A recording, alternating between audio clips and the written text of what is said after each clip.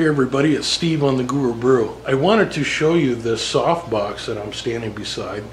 This is a device that is used in photography and video applications to deliver a higher quality light to your subjects. The way that it works is it diffuses any light that is behind here. It comes up through and is baffled by a piece of cloth, continues on to the front diffuser. These ribs on the front allow you to directionally light things for more control, although not needed for the softbox. When used correctly, these eliminate shadows on your subject, and it's a very highly regarded piece of equipment for professional video and photographers. It's one of those tools that it's a must for good quality. Well, here at the shop, I've been wanting to use more softboxes to light my green screen, and I thought I would go ahead and make my own out of common parts that you can find around the house and office supply store. You know, this softbox cost around $250, and that does not include the light behind here. That's additional. So it makes sense to build my own. So stay tuned and I will show you how I'm going to make a softbox for a 4-foot fluorescent light using, ordinary parts. So hang out for that and we'll get started.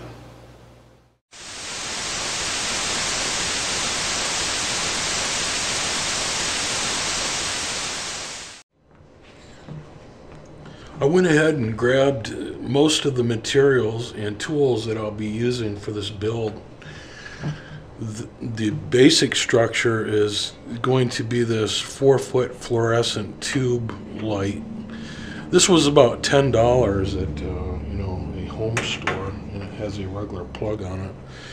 And we're actually going to build it out of this and use these flares on this thing, this reflector, to our advantage to mount the softbox material. We'll get into that in a minute. So we have one 2-bob fluorescent tube holder that's 4 foot long with the 3-prong plug on it here. And things like machine screws, we're going to be using some of those. We're going to be using this foam core board, and I have 4 sheets of the black and 4 sheets of the white. And the reason why I went with 2 different colors is because I want it to be really reflective in the inside with the white, and then I want the outside to be more of a black. That's why I went ahead and got the 2 different ones. Of course, we're going to be using the glue gun, assorted tapes, measuring tools, and this fabric. This fabric, I just went to the fabric store and picked out, this is a polyester. And I took my flashlight with me, and what I did is I just shined it up through the fabric like this and took a look at the properties of the actual fabric. The most important thing, of course, is that it's semi-opaque and it's not going to be real heavy to block a lot of the light. And then the other thing would be that it's a true white. If this is tan or something like that, it's not going to give you a good color balance when you're photographing. So I think I got like 1.5 yards of this, and you can see it was $5. The light fixture was, like I said, about $10. And of course I need to get the bulbs for that. More about that later. And the poster board, I think the white was $2, and the foam board black was around $4. Okay, so with all these parts, we're going to go ahead and start assembling. Like I said before, I'm going to use this reflective case on this light as my base and build it out. So let's go ahead and get some tools and get started with this build. Alright, I'm ready to begin marking up this lamp fixture.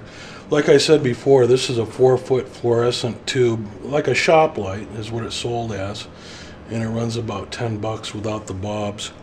what I plan on doing is using that poster board and building off these two flanges like this and this, and that'll create the V shape that I need for my softbox. And then out here will be the fabric, and I'll also have a baffle inside as well. And I plan on just attaching it with these machine screws. These are 1032 by half, and I'm only using these because I have them available to me. So I'm going to go ahead and mark this up for the screw positions, and then take it in the other room and begin drilling the screw holes out. And also, I did want to mention that when these bobs are in here, I want to keep the screw down near this flat part, because if the screw head is up here, it might interfere with the bob. So I'm going to go ahead and drill as close as possible to this flange.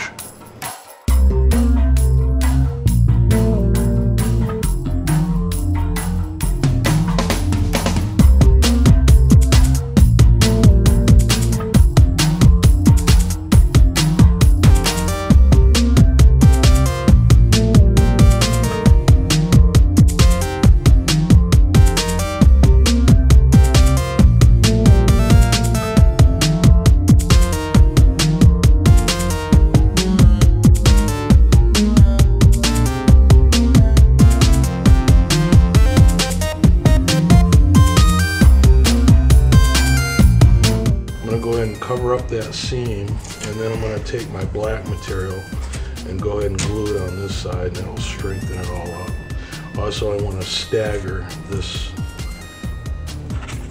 seam with the black like this.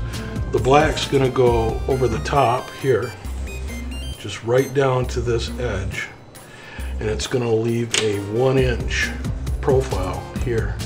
And then my material for the softbox, the cloth, is going to tuck in behind here, is how it's going to work.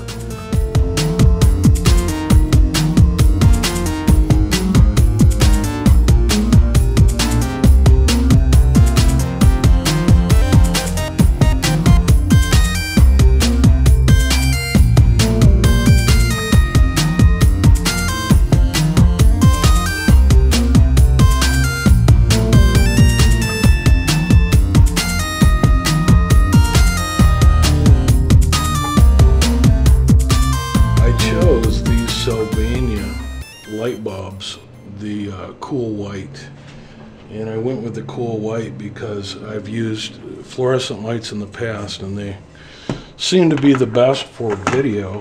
And you can buy them just about anywhere. It's not a special bulb at all. It's just found in a regular hardware store. So I'm going to go with those, and we'll get this thing together.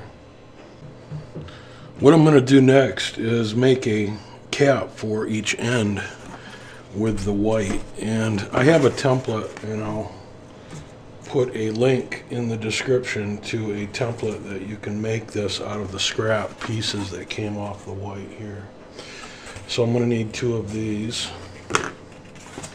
I've got one of them cut out, and if you notice down here, it doesn't go all the way down, and that's so you can change bobs, as well as this thing will be able to breathe and release heat. Even on the professional ones that I have, they all have a little door on the top that you open to release unwanted heat inside that might build up. So I'm going to go ahead and glue these in. I need to cut out one more.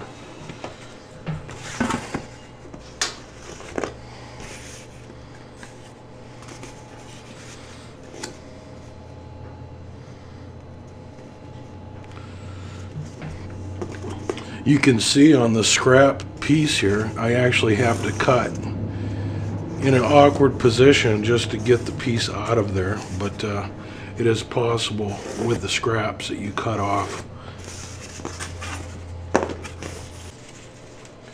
And this will give it strength. When we start stretching the fabric, it'll want to pull these closed. It'll want to push them together, so this keeps it from pushing together.